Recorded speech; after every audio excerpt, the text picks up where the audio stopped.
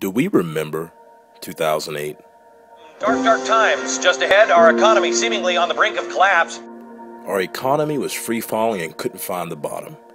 Businesses were closing, foreclosure signs were scattered all throughout America's neighborhoods. So we turned to one man for answers. That man was Barack Obama.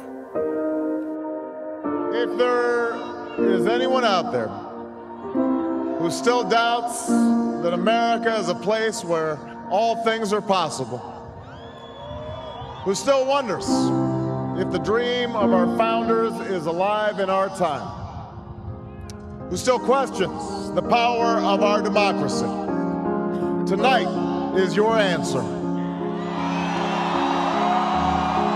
But if we wanted America to fail, what exactly would we do? We would turn back the clocks on women.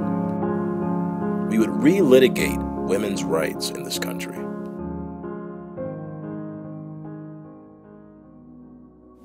We'd get rid of Planned Parenthood, a program that provides health services for women and children. Planned Parenthood, we're going to get rid of that.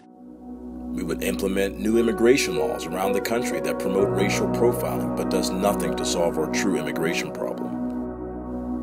We would propose budgets that cut education and research so that we as a country can fall further behind the rest of the world. Mitt Romney says he supports your plan. Are you convinced he's a fiscal conservative? Absolutely. And are you convinced if he were president that he would enact your budget? Yeah.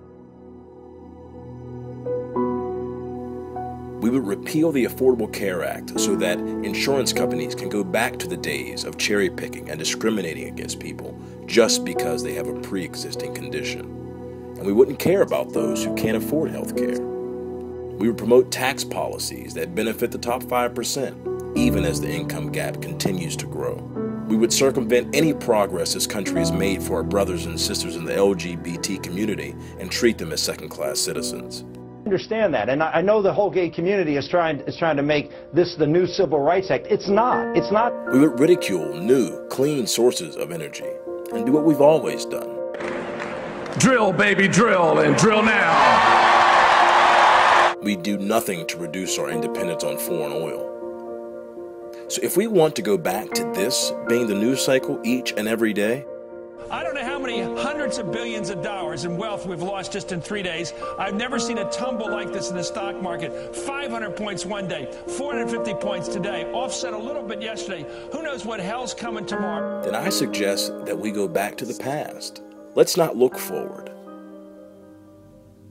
Because if we want America to fail, let's just do those very things that I just mentioned. If we as a country are not willing to change, we as a country will fail.